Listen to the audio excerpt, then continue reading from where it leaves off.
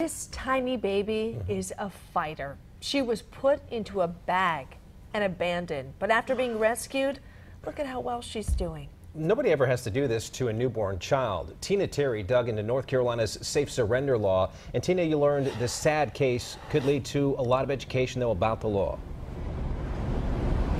Well, yeah, advocates for women and children want parents to know that they can safely surrender children to a police officer at departments like this without putting them in harm's way. She's a miracle baby. This video shows a Georgia officer rescuing this newborn baby girl after she was abandoned in a plastic grocery bag in a wooded area.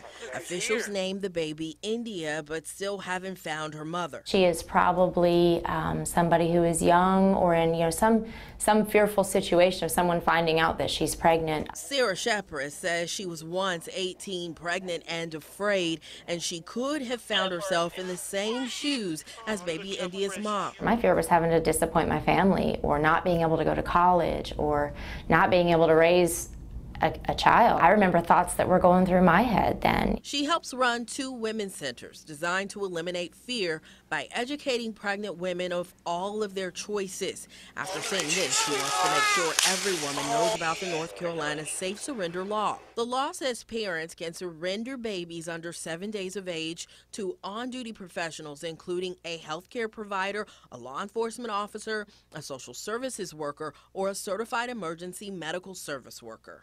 Babies have to be handed over to these individuals and cannot be abandoned outside a building. They need to know what the law is and that it's okay, so that they don't have to abandon them in a bag in the woods, that there's places they can take them.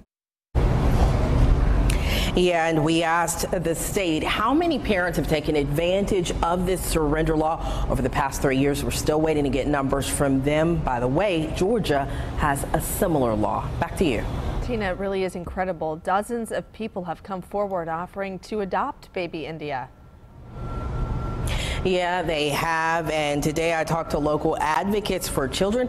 They say that is a good thing, but they are hoping that this case draws attention to more than 11,000 children who are in the foster care system in North Carolina right now, and some of those children need care, love, foster parents, and adoptive parents as well. Back to you. So many children looking for a permanent home. Tina, thanks.